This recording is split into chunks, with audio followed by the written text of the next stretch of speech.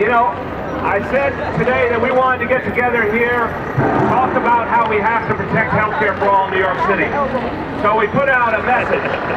We sent up a kind of bat signal to leaders and voices of conscience all over the city, and we did pretty well, my friends. We have Harry Belafonte here. We have Susan Sarandon here. We have Cynthia Nixon here.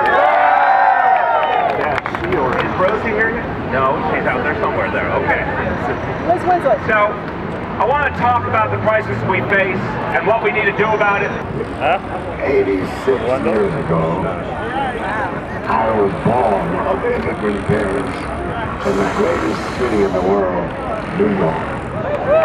The workers and the immigrants and the people of this city fought and worked hard throughout the years to open up hospitals, to open up healthcare systems, to focus on the needs of those who were disenfranchised and those who needed to have healthcare in their lives for themselves and their children. Healthcare is not a privilege that comes to us from the rich. Healthcare is not something that is given us at the benevolence of the state. Healthcare is a human right. Healthcare is a civil right. Now in a neighborhood, what do you have? You have your deli, you have your dry cleaners, you have a church, you have a school, you have a synagogue if you're lucky, and you have a hospital. Now what happens when that hospital is taken away? Now it's true some of these hospitals have not been handled properly in terms of their economic life, but seriously, we can bail out Wall Street and we can't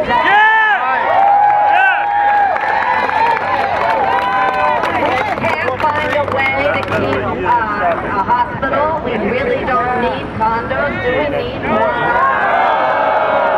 So when I come back and I see this hospital gone, which had its problems, I admit it, but I saw births there, I saw people die there. This was the hospital in this area that you went to.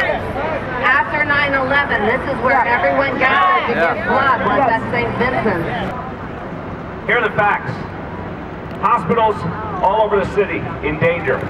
Healthcare for people in danger. Healthcare is not something you can provide far away.